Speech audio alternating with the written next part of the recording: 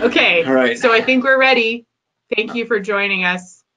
All right, let's get started. So thank you very much for joining us the day before the 4th of July. I know that some of you guys are outside of the United States, and that's fantastic as well.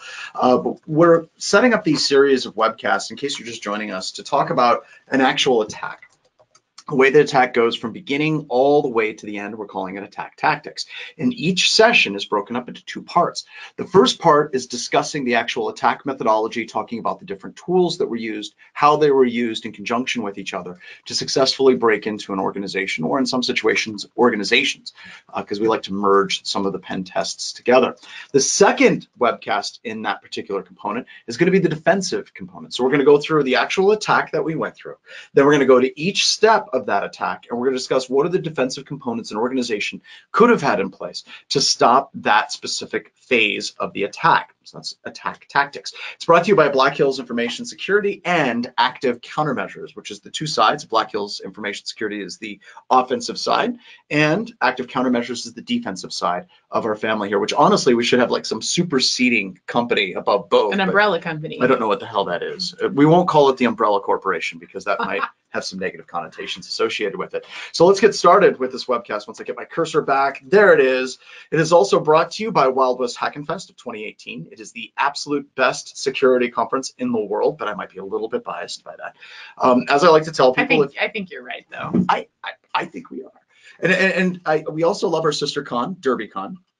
No question. We say if you can get tickets for DerbyCon, go to DerbyCon. But then again, more power to you, sir. Who can get tickets to DerbyCon? Nobody. I mean, they sell out in like 5 seconds. And we still have tickets.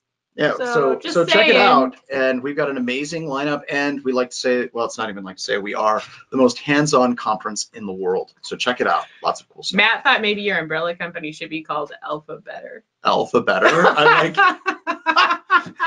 You can use the same color scheme as Alphabet. That would be good.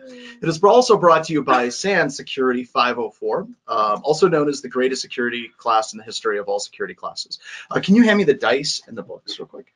I'm going to be teaching SANSFIRE here at the end of the month, and anybody that attends SANSFIRE will get a free copy of the Active Countermeasures, the Art of Active Defense book, which has fewer typos than the first edition. You're welcome. Put a lot. Like, you have no idea how much Sierra broke down into tears and was seriously thinking about taking up a meth addiction. It's really bad.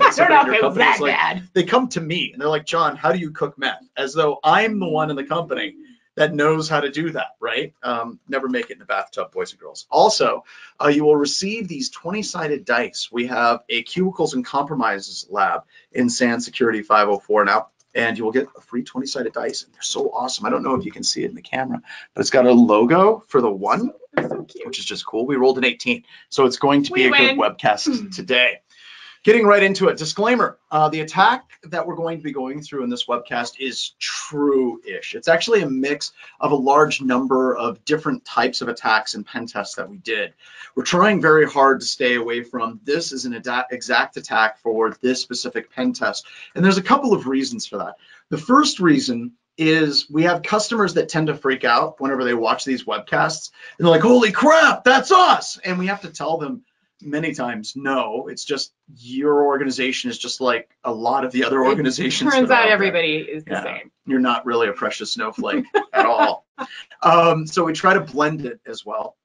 So the names and screenshots are fake or pulled from BHIS blog posts or Google image searches. So if I have to look up, like I got later, like a VMware Management Council, I just went to Google image search, pulled that up, and that's my screenshot. I'm not actually pulling from actual pen tests at all. So if you see anything with anything that looks like it's somebody's data, it's not from any of our customers. It's just something I Google image source and pulled it down. And if you think this network, it looks like your network and you're like, he's talking about me, he's in my head. Yeah, you're wrong. Well, possibly, because like we mentioned earlier, we see these exact same patterns showing up again and again and again. And when you're running a pen testing firm, there's a couple of different ways that you can run your firm.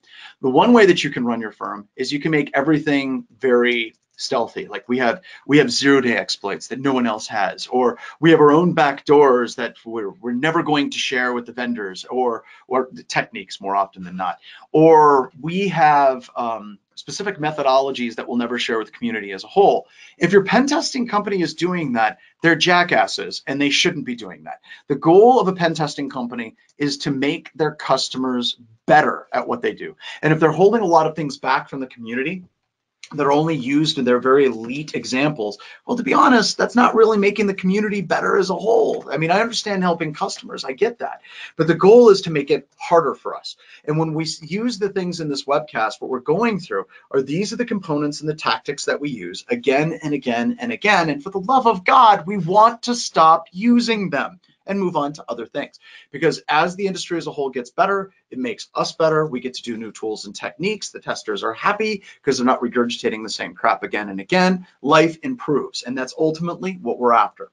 So most organizations look like this, right? The attacker would be on the outside of the environment. You would have the cloud, which is the square icon that I have up there, like Office 365, maybe some cloud services, but they would have a very solid domain infrastructure, right? They'd be running Active Directory. They'd have their domain controller. They'd have all kinds of servers in their DMZ. They'd have all the hosts in their network all connecting into the domain controller, and all the little systems would be snug behind the firewall, and everything would be protected and wonderful. That is not this organization, at least the organization that we're going to be discussing for this webcast. Instead, we're going to be talking about a trend that we're starting to see, especially with many hipster organizations. The whole Active Directory forest and setting up your organization with Active Directory seems to be, I guess, kind of anathema to the way a lot of newer organizations want to establish their IT infrastructure. A lot of newer organizations, they don't want to be tied to a specific building. They don't want to be tied to a specific network. They don't want to be behind firewalls. I mean, we have some customers, they just have offices that have open wireless access points that anyone can join, and then they access all of their resources in the cloud, because absolutely everything is bring your own device. What could go wrong? Nothing. Nothing at all could go wrong because the cloud is in use. So you have services like Slack, right? You'll be using Slack. Some organizations will try to use something like Mattermost on internal networks, but by and large, people use Slack. We tried to use it at Black Hills Information Security, and my testers revolted, and we're using Keybase instead. But they may use Google Apps, right, for email and documents. GitHub for doing version control of their software. And they might have some type of cloud infrastructure, whether it's Amazon or Azure or DigitalOcean. They're putting all of their servers out in the cloud. So there really isn't this concept of a firewall, a DMZ, and you're putting all of your systems behind that firewall and that DMZ. Instead, all of your users are connected directly to the cloud, and all of your users can access all of the services regardless of where they are.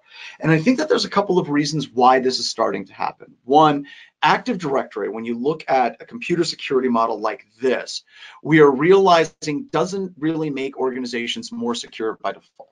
We talked about security models for years, having consolidated user ID and password requirements, and it's all controlled over group policy. Group policy is going to restrict access to files and folders. That would be nice if that's the way it worked. Instead, you have a lot of organizations that have weak passwords, no firewalls in between workstations. They have shares with sensitive documents that are thrown out with everyone that's authenticated in the domain that has access to it. So from a security perspective, if you're a new CIO or a new CTO or even a new CSO, if you're looking at all of the stuff that's being done by organizations like SpectreOps, which is a fantastic sister pen testing organization, and just looking at what they do on a weekly basis to destroy the security models of Active Directory or Red Siege, which of course is Tim Medine's company, and Kerber Roasting, it is really hard for a security executive to look at something like traditional Active Directory, establishing their organization moving forward and saying, yeah, let's do that. That seems like the way to handle things. So instead, they go to new hotness. They try to use Google for a lot of their authentication. They try to lock things down via Google Shares. And basically what they're doing is making a lot of the exact same mistakes. Instead, they're offsourcing a lot of their IT infrastructure to these third-party organizations like Slack, Google, GitHub, and various cloud infrastructure providers. So I want to pause for a couple seconds, breathe. So Sierra and Bibi, do we have any questions that need to be answered, or can I keep going? You can keep going. Well, there's somebody that just popped up something. What's that?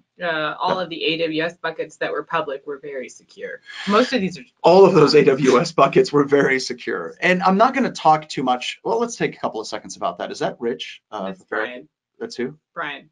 Brian did. Okay.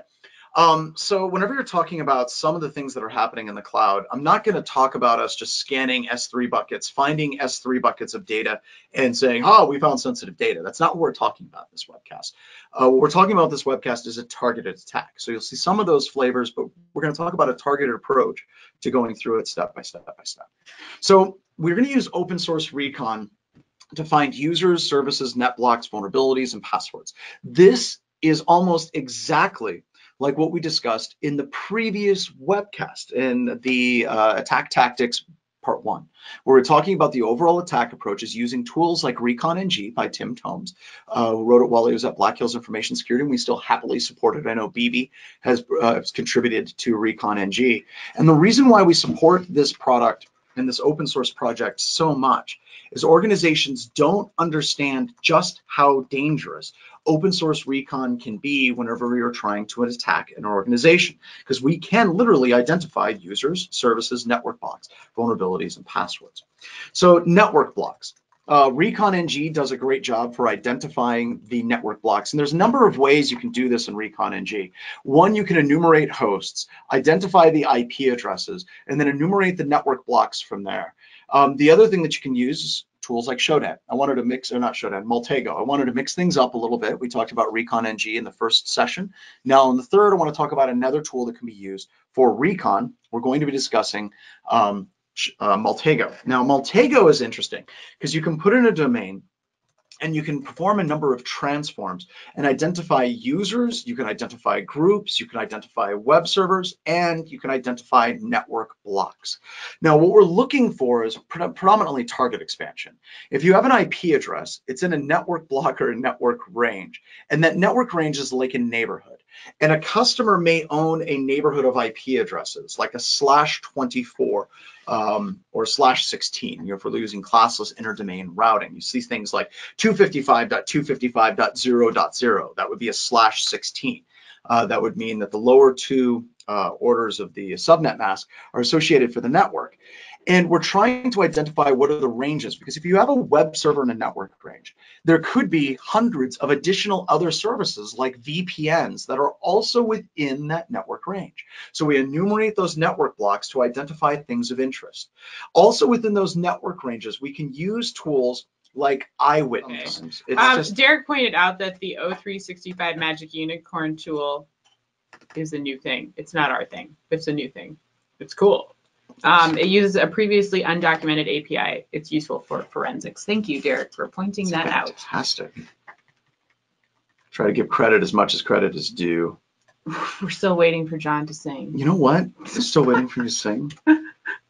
Waiting for Justin Bieber. Is it too late to say sorry? Oh my gosh, you guys. I'm not going to sing the rest of it because that's just weird to sing to a bunch of IT people. Because I'm missing. And also, a few of you have said that I don't email you enough, so I'll try to email you more. And then we have some people that are just like, could you just email me personally once a day? And I'm like, no, I can't do that. I know you get those emails too. No, I do try to respond to everybody, but if you want to be, we do have like the RSS feed to our blog. You can subscribe to just our blog and then get updates when we release stuff. We email you all the time. Yeah. All right, so moving on. So Eyewitness. Now in this particular assessment, we identified a network range. And in that network range, you can use a tool like Eyewitness that'll go through and it'll identify all of the web servers. And it can use that as an import from like a mmap file, for specific ports.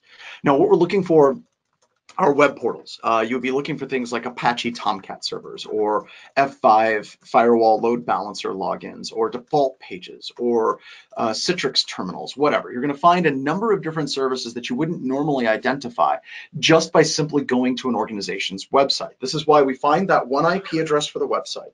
And then we expand out on that network range to look at the other services that are around that specific network range, because that's where you start to find the interesting things associated with an organization. In this example, we found a couple of different things. We found VMware management interfaces that you couldn't access directly, but they were there. And you're also able to identify additional other services that could be attacked. Now, in most organizations, when they have cloud infrastructure, they're going to have some IP addresses that are in the cloud infrastructure, but they're also going to have services that are in a service provider in the cloud. There's a difference between the two. So you would have Azure, they'd have a network range of services that they stand up specifically for their organization, or Amazon, or DigitalOcean. In addition to that, they're going to be using cloud services like Google Apps for their email and for their documents, or they might be using GitHub for versioning control of their source code, right? Or they might be using Slack and so on. So you'd have these different services, and you're really going to be starting to look at a mix of a number of additional locations. So we're trying to expand the total attackable surface by using tools like Eyewitness. Yes. Questions. Chris Breton had more of a comment, but I just wanted to read it because Chris Breton's yes, awesome. Chris Breton. He says, in my humble opinion, when people talk about whether cloud security is any good, the comparison is made like keeping things internal creates perfect security. Nothing could be further from the truth. Sometimes cloud security is not perfect, but it's still better than what most organizations can do on their own. Also, outsourcing a portion of security requirements means that they can focus more on what's still internal. I would agree with that. But there's a kind of like one more step caveat that I think is a concern, is you have organizations that they don't know very much about IT infrastructure. And if they throw everything out in the cloud, they're apt to make the exact same mistakes. Regardless of what you do, there has to be an education component. Education's huge, right? There has to be an education component. You can't just simply outsource because it's hard. You've got to be able to understand what you're doing. Now, to Chris's point, which I agree with 110%, is if Black Hills Information Security said, you know what, let's stop using Google, let's stand up our own email server. Because we are sort of a cloud-based company. There are so many additional ways to shoot yourself in the foot whenever you try to stand up your own IT infrastructure. And when you go with a cloud provider, they take a lot of those things off the table, but you can still shoot yourself in the foot.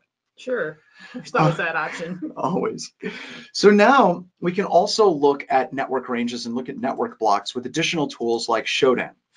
Whereas Eyewitness is going to identify the different web portals that are available, and like port 443, port 80, port 8080, or port 8888, or whatever. You're going to find all of these different web services and these web pages, but that's not all the services that can exist within that specific range.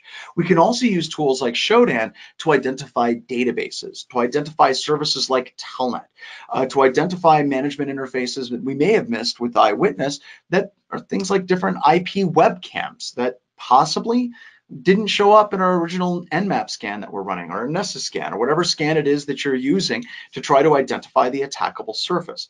Now, I wanted to give a couple of moments. There's been some comments lately on Twitter where people come up and say that if you're using Nessus for a penetration test, you're not a penetration tester. Those people are wrong, absolutely completely wrong.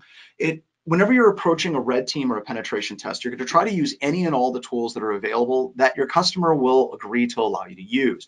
If you're going to use Nmap, absolutely, you can use Nmap. If you want to use Nessus, great, that's fantastic, as long as it's something the customer agrees to. When we use these tools, we will absolutely use scanning tools like Eyewitness, like Nmap, like Nessus, but based on the type of assessment, we will change how we will go about using those tools. Sometimes you may scan directly from BHIS IP addresses. We have customers all the time that want to know exactly where we're coming from. They're requiring that scan for PCI requirements, so we have to do the full scan, and it's full coordination. And that's great, that's fantastic. Then we have some customers that are actively trying to stop us while we're attacking them. That's fine too. You set all of that up with your scope and your rules of engagement with your customer. With some customers, we don't want to scan them directly. With some customers, we're going to use tools like Shodan that'll scan those ranges for us before we even get there. And then we'll do analysis on the results that Shodan had with that specific network range associated with the target organization. So I thought we had questions. David, well, I think you kind of just answered this, but David said, when a company CEO gives permissions to pen test, does that permission allow scanning of BYOD of employees? What if they are contractors? Oh, that's extremely difficult. So generally, as a rule, a customer cannot give you permission to scan other people's devices that are bring your own device. Because they're personal. Because they're personal, absolutely. So on the bottom of our computers, we have Black Hills Information Security stickers. We need to know that this is an actual asset of the company. And whenever we hire like Kevin Johnson from Secure Ideas to do a pen test, or Dave Kennedy from TrustedSec to do a pen test against us, they're going to be attacking BHIS resources. And because they're really good companies at what they do, they will make sure that before they actually target someone at the company, like for instance, Sierra, they'll make sure with who would target who would ever target Sierra. That would be a bad. Marketing is ironclad. Such a bad idea. I've even told people don't target. No, we're going after Sierra. Don't. No. She's God, only marketing. No. Although she's on webcasts every week about how attacks work. But these are assets that we own. These are assets that we own. And if I attack someone else's asset and I don't have permission, even if you try to give me permission, you're like, yeah, go ahead and attack my husband's computer. No, that's not going to fly, more than likely. That's just wrong. We cannot do that. And it's illegal. And prison sucks. Yeah, hand me the sticker. Oh. Prison sucks. Remember, choose wisely. Choose wisely. Choose wisely. So it all depends on what the customer is trying to get out of the assessment. Do they want a full scan? Do they want to have that full visibility? Or do they want us to come in stealthy? That's up to the customer, and it's up to the engagement and what they're looking for. The other things that a lot of people don't know much about, images.shodan.io is so incredibly creepy. You can also use this with the exact same network modifier on this slide where we're talking about Shodan.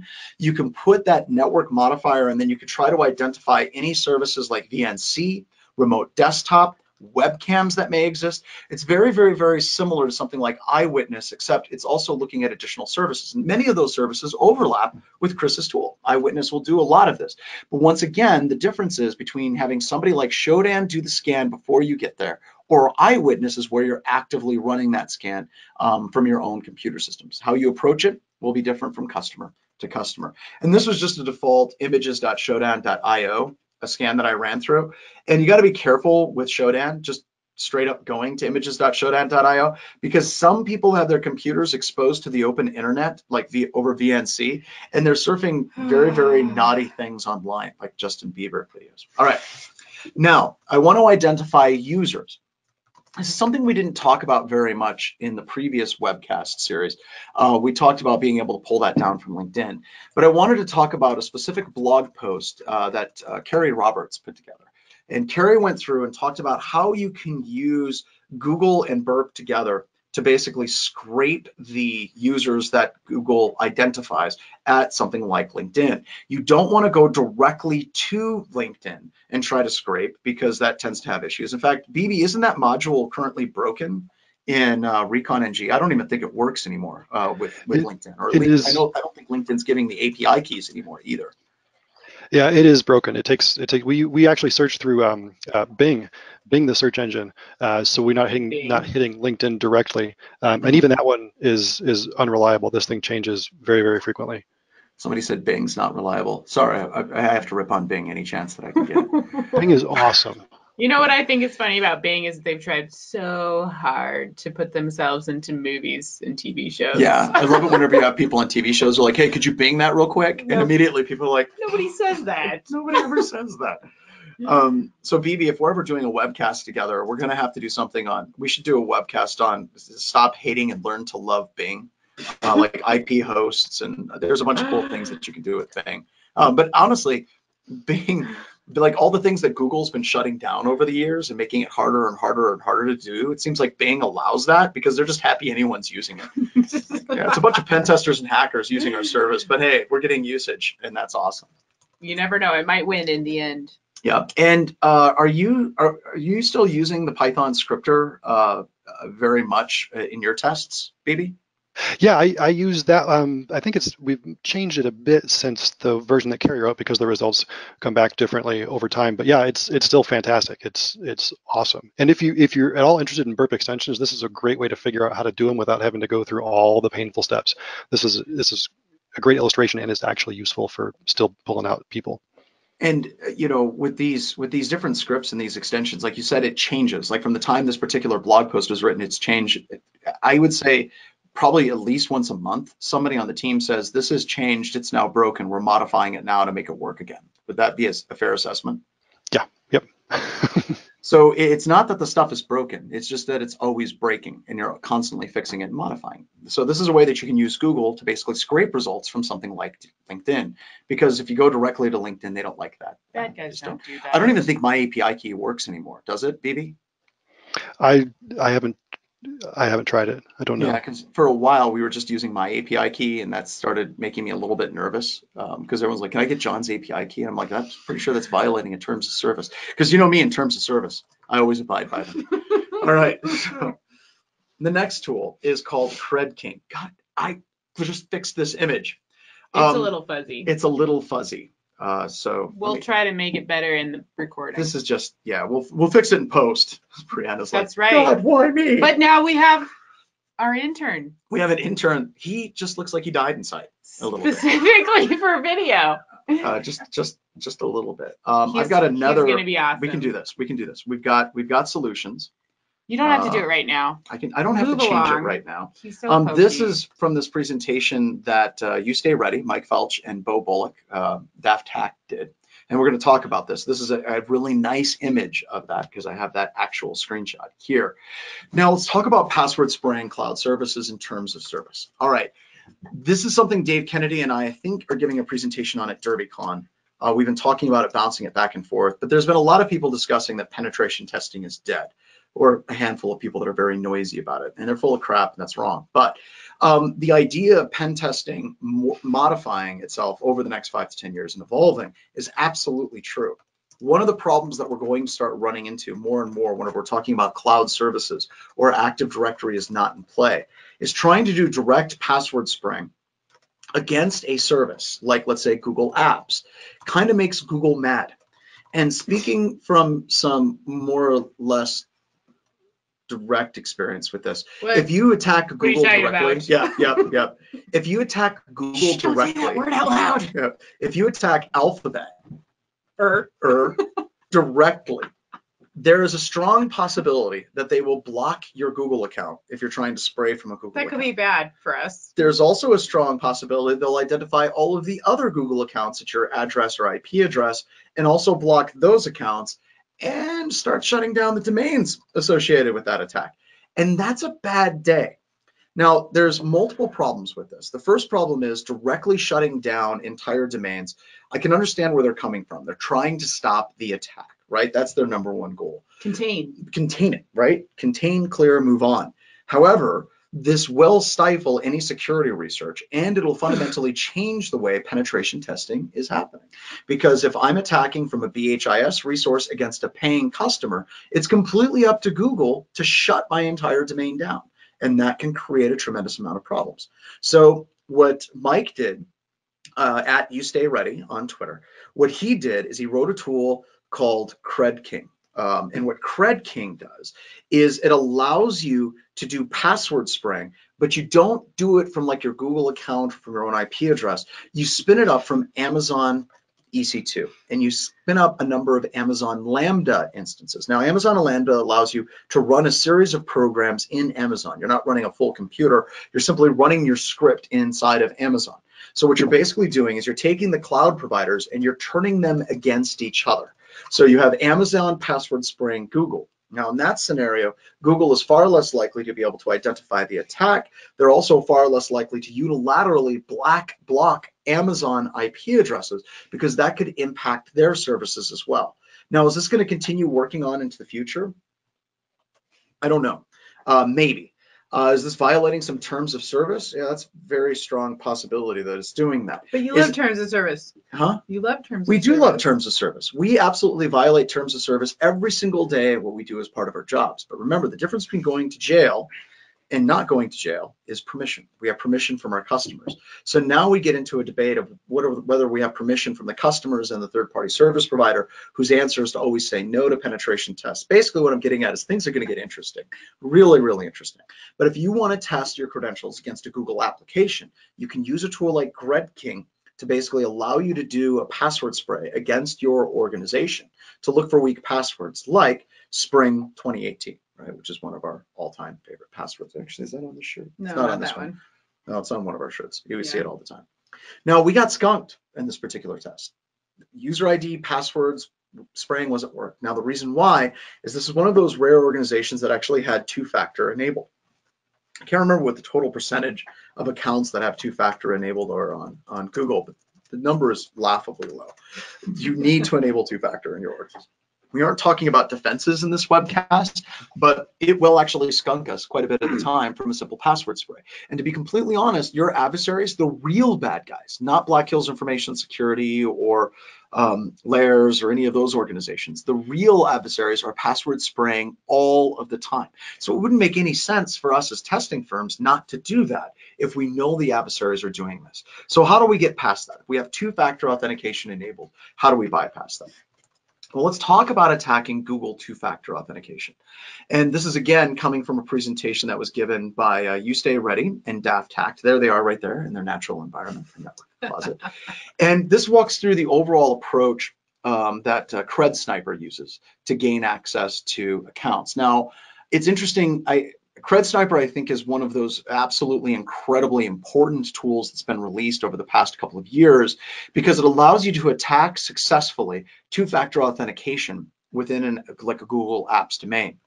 And I think the reason why is it hasn't quite taken off to the point where you're seeing people writing about it all the time is the concept of it isn't as simple as like point at Google, run this command, magic happens. You have a lot of setup that you need to do. So if we're going through this like step by step, to attack an organization, we would usually inject a calendar event in their calendar. Now, they did a presentation at Wild West Hack and Fest in 2017, which was a Google event to remember, a Google event you'll never forget. And they talked about this entire attack methodology and how it actually works. You can inject a calendar invite into somebody's calendar without them ever acknowledging it. It just basically shows up and injects it right into the calendar. We had notified Google of this problem, and Google said they're not going to bother fixing it at all. Mike has this email from Google saying, we're not going to fix it. So you can inject calendar like notifications directly into somebody's calendar using Google. Now that person will receive a reminder saying, hey, you have a meeting, it's starting in half an hour, HR reports or this HR violation or whatever. You're going to have some type of meeting that's going to be really important for somebody to click that link. Brian says, but BHS is always asking us to add ourselves to their calendar invites. Yes, but that's different. Okay, it's the same. He's got us. He's got us there. But what we're not doing is they're malicious. They're not malicious. They're webcast links. They're webcast links. What could be wrong? Okay, what could be wrong with that? But we could if we wanted to, but we don't because we're a good company.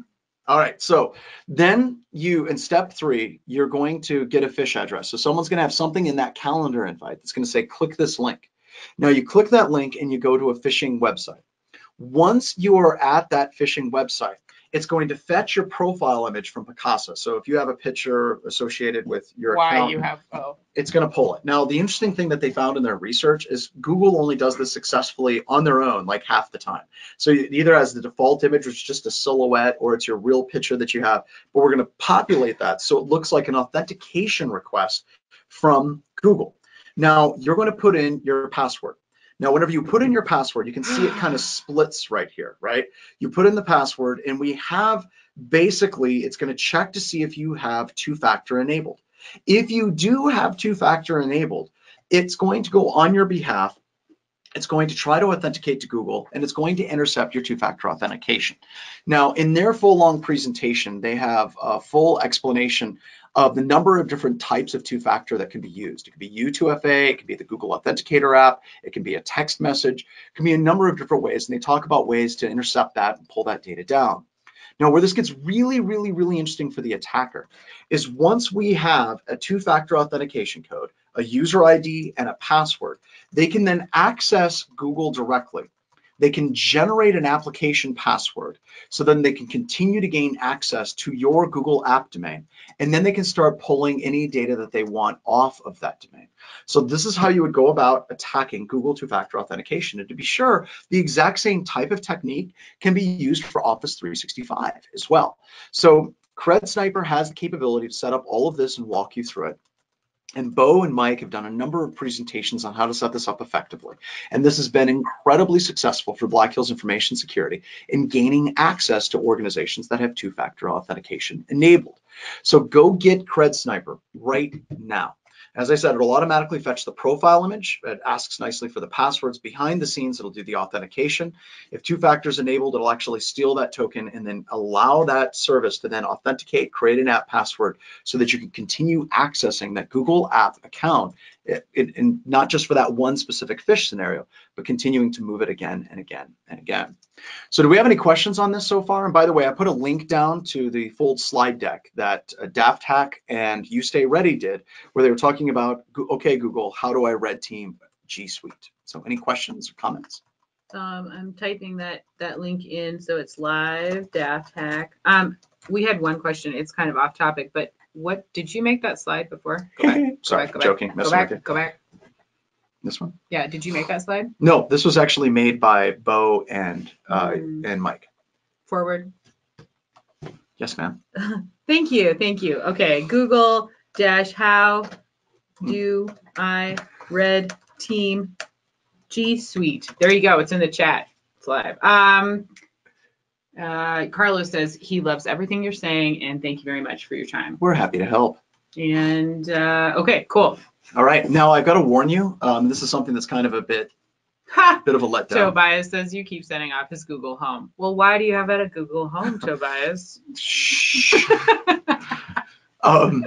The one concern that I have about this is we have talked to Google about these issues, and Google has decided not to fix these issues. They're kind of taking the default Microsoft approach whenever we talked about attacking Outlook Web Access, this calendar injection thing. They're like, yeah, we're not going to fix it. And whenever we get to the next session of this particular series, which is, I think, in a few weeks, right? Yes, at the end of the month. At the end of the month. Mm-hmm. Honestly, I don't know what to say for defense on this because it's not an issue of just enabling two-factor authentication because we can get past that. It's not an issue of enabling U2FA where you have a UB key. You don't have your UB key on you, do you? Where you require a physical device like a UB key because Mike and Bo can bypass that. This is a problem, right? Because this can consistently be attacked. And Google's take on a lot of this is if an attacker has your user ID, your password, and your token, you're hosed. But they're not really doing all they can to try to defend against it in our opinions, and they can definitely do better. So we'll be talking more about defenses later on this month. Brian asks, honey accounts? Honey accounts, I think honey accounts would be okay. You'd have to make them exposed in some kind of fashion or another. And the other thing about honey accounts, I love honey accounts. I think it's a great idea, but you're going to spend a lot of time because there's a lot of crap that comes through. Now, the phish that you got today, that was a good one. I think I might talk about that. I don't want to bring it up now. But what did they reflect this actual event back to you and try to get you to I don't even know. It just looked so suspicious that I just screamed bloody murder and sent it to you guys. It was completely tied to this specific webcast that we are doing right now. And they were trying to get Sierra to click a link. How do you differentiate something like that that definitely looks like a targeted attack and your standard mortgage refinance crap that people get all the time? You spend a lot of time basically researching the attacks. That was the high level phish versus just like everybody anywhere. Yeah, that was definitely targeted at you. There's no question that was targeted at you, but it made it through. So let's talk about those phishing ruses. You got to be evil. And this also goes back to these emphatics that you have, or absolutes that people try to create in penetration testing. Like, if you do this, you're not a real pen tester. Well, that's garbage. I've been here almost since the beginning of pen testing. I've got a pretty good idea what it actually is. And when we start saying these absolute boundaries exist on these things, yeah, you're wrong. Because customers will constantly be modifying what you're allowed to do. Calendar injection is just scary. It works very, very, very well. What pink teaming, right? HR violation, right? This is one that we tried to set up with a customer. We're going to send in a phishing ruse, highly targeted ruse, that said that that person was accused of an HR violation. Here's the link with the full write-up of the HR violation. That's pretty juicy. You would click that, right? I mean, no one likes to hear that they're part of an HR violation at all. Salary updates. Oh, it's not supposed to go to me. Like, hey, I send something to Erica. Hey, Erica, here's the next round of salary updates. I accidentally CC Sierra. She gonna open that? No, she's not, because she's a damn great employee. But anybody who's not Sierra probably would, right? You know, you kind of want to look at that data. Targeted attacks using friends and family and hobbies, car loan or home loan changes, overdraft notices. That one actually works pretty well. Saying that you've overdrafted your account, please click here immediately to take, people click on that. And this really depends on what the customer will allow you to do. BB, just out of curiosity, how often does a customer, when you're talking about a spear phishing ruse, say, whoa, whoa, whoa, back off, let's not go with that one. Let's go with the UPS shipment notification instead? It's as often as not. The bigger places tend to be the ones that do that more. No, I don't want to talk to the HR people. We don't want to get in trouble. Make it a nice fish. Make it a nice fish. Don't offend anybody, right? Right. Yeah. I've talked about it before. I think my favorite fish, and BB, I don't know if you were on this assessment. We saw that the company had done like a 10K. They had sponsored a 10K walk run for, it was like a Volksmarch or something like that. And there was like 4 other sponsors, and one of them was like a shoe company. So we sent in a fish from the shoe company saying, thank you for co-sponsoring this event. Here's a voucher for 50% off of our shoes on our website. And we got amazing click-throughs. HR freaked out. The company that was the shoe company freaked out. And the customers, like the people that we fished, freaked out. And after we explained everything to everybody, what we did, we even misspelled the company's name, because that's kind of my thing, right? That's my calling card. I misspelled something. We still had the customers in a meeting where we sat down and explained the fish, how you could have detected the fish. I still had customers, the people that we fished, say, wait a minute, so we're not getting 50% off of shoes? Could you clarify that for me? It's like, no, that's not what this was. Why would you do that to us? But it had a tremendous click-through rate. So a lot of times customers will push that back against us. Like you said, about 50-50. Everyone is suggesting their own favorite fishes, including collect those. We PayPal, IRS, fake Apple emails. Okay, don't ever do the IRS. Okay, don't impersonate a government agency. We did impersonation. Ask Tomes the story if you're ever at a conference with him.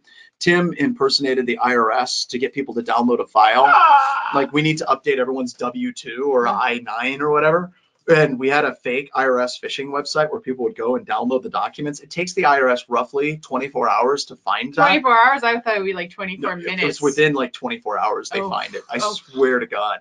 And well, they were ready to shut us down. They were calling in law enforcement. The only reason why we are still here as a company is I had someone from the IRS in my SANS class in San Diego while it was happening, who was able to get them to back off and saying, no, this is legitimate. He's being paid to do this. It's okay. And they were basically like, well, don't ever do that again. I mean, it's good to know the IRS is on it, because there are so many IRS scams. So, I mean, yeah, absolutely. They're paying attention. They are. But don't use IRS, okay? It's bad. And then once you have access to somebody's drive, it's game on. So in this example, I just did a search for passwords and found a bunch of documents that I created in this fictitious account. Passwords are secure, critical network diagrams, and of course my security staffing survey that I didn't clean up off of my slide. But now you're just looking for documents like you would normally, right? You can just go through and you can search through and you can pull the documents down. Now, this is something that happened in one of our tests, and this actually happens a lot more than it honestly should. So once you gain access to someone's email, you are basically that person, right? So if anybody has if they're using like authentication where you use multi-factor with the Google, and then they're basically sharing that single sign-on with Google, you can then access everything else that organization or that individual has. So in this example that I went through and I recreated, the firewall password is not working. This actually came from one of our tests where we were able to gain access to a GitHub repository, a private GitHub repository, and you could search for a password within the repository, and you would literally find passwords in their source code. And in the example that I created, it said, did someone change the password for the firewall? I tried super secret password 1234, and it did not work. If it changed it, change it back, right? So now I have this password for the firewall. And we talked about earlier how we went through and we used that NetBlock analysis to identify additional services. We had like an F5 firewall, or DigitalOcean has their own firewall, or a Linux-based firewall. Now you can go in and you can just change the firewall rules. Right, so if we have a number of firewall rules that allow access, and I just threw a bunch of crap firewall rules in that are restricting access to a specific service someplace, you could just do IP table space minus flush. Don't do that, I was joking. Some people will get that, other people will run that on their firewall. Be like, what does that do to my firewall rules? It flushes them. Don't do that. Or better yet, what you can do is you can add in a specific rule that will allow the tester to gain access to a sensitive resource. And in this particular example, once we gained access to the firewall, we were then able to gain access to sensitive resources like vSphere. And yes, this is not real. This is from a Google image search. I just want to make sure that everyone knows that, because people will be like, oh my God, he's leaking data from nku.edu. No, this was a Google search going through vSphere client. I think it came from one of their documents on how to use vSphere client, but it was just a simple Google image search. Now you have access to the entire organization, right? You've gotten access to their Google account. You've accessed their sensitive documents. You've found passwords. You've gone in and modified their security settings, and now you've accessed their critical resources and actually their entire server farm that is up in the cloud. So this kind of ties together how you can gain access to an environment without ever using Active Directory, right? You're just basically trying to attack that organization using those cloud services. So the takeaways for this are pen testing is changing, and dealing with the changes was always our job. The reason why we continue to have employment as penetration testers is because security is not a static game. If it was completely static, you'd be able to create a magic tool, it would scan and automatically fix your environment, but it's not. The services are constantly evolving. The applications that we're attacking are constantly changing, and we're moving things around, redoing things, making the exact same mistakes again and again and again. And cloud services hate pen testers because we get up and we give presentations about how to attack their service. And their life is a lot easier if they can have all of their customers believe that they are completely and utterly secure behind the loving arms of Azure or Google. You can still make mistakes, right? You can still make mistakes. And that's why we are here. We're going through and we're doing that type of analysis. Now, in the future, at some point, do I believe pen testing is going to go away? Yeah, by and large, I think a huge percentage of pen testing in the next 25, 30 years is going to evaporate. You're still going to have pen testers that are going to do product-specific assessments, API-specific assessments, but a lot of the architecture stuff I would like to think is stabilized. Now, that's just a pipe dream, right? That's me looking at a crystal ball, looking forward in the future 25 years, and there's a 99.9% chance that I'm horribly, horribly wrong. But as testers, if we do not evolve, we are not going to be relevant anymore. We're going to be automated out of jobs. So we need to be able to evolve as an organization. And we still need to test, right? We're still finding issues.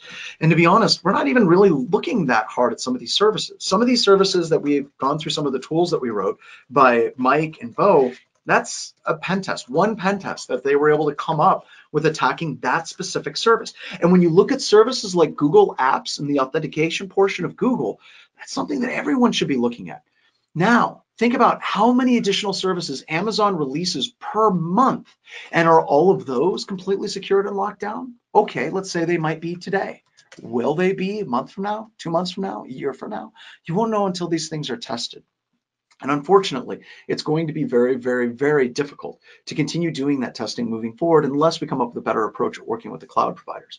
So lack of Active Directory doesn't make you secure. Having Active Directory doesn't make you secure. If you decide to go with the cloud, a number of things, a number of ways to shoot yourself in the foot are taken away. They take care of a lot of those things, patching and updating. That's great and that's awesome, but you can still be compromised. Once again, we have to practice due diligence and exercise caution. And in our next webcast, we're going to go through this exact same attack, but now in that particular webcast, we're going to go through and we're going to talk about the defenses that an organization could have had in place to stop every phase of the attack. Once again, this webcast is brought to you by Black Hills Information Security and Active Countermeasures. Check out our product, AI Hunter. Our goal in making this particular product is taking this, bringing fire down from the mountain. Chris Brenton is on this webcast. He's the guy that pretty much runs everything day to day for Active Countermeasures.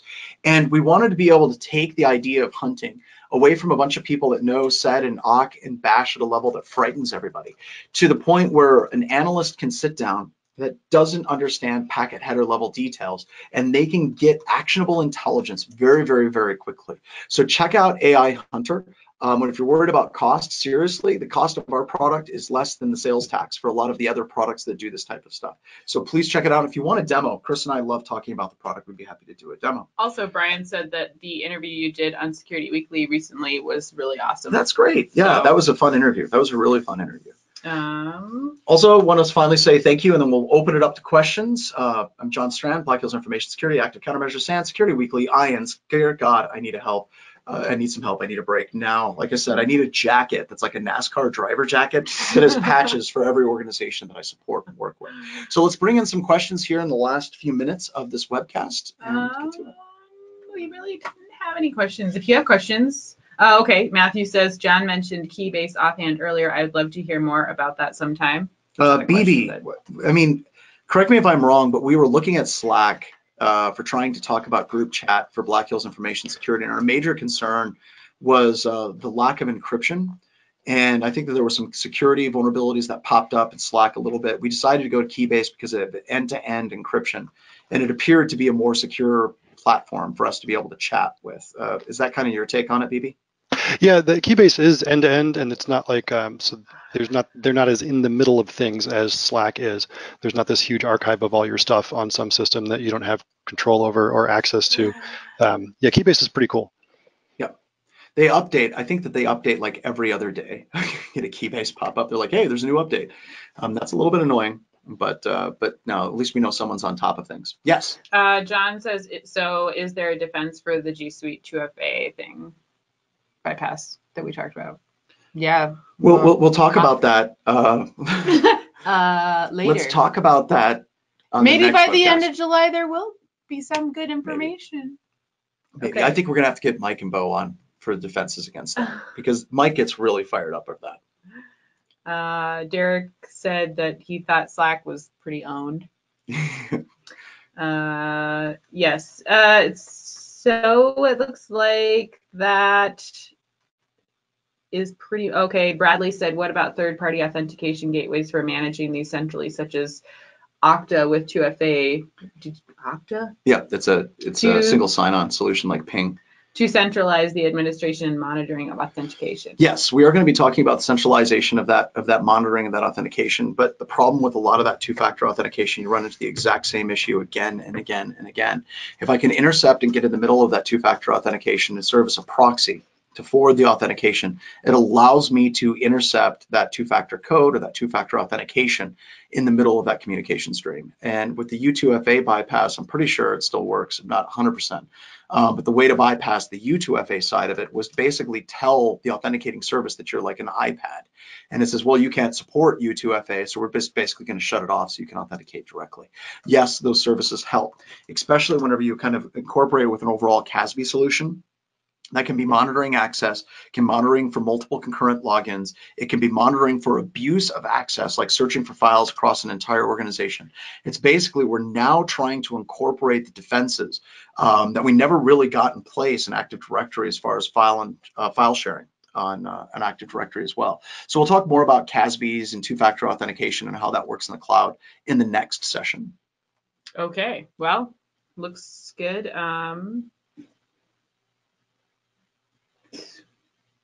That's it. All right. Well, thank you so much, everybody. We will see you. Oh, wait. God. We're supposed to do something? Yes, we are. Oh, yes.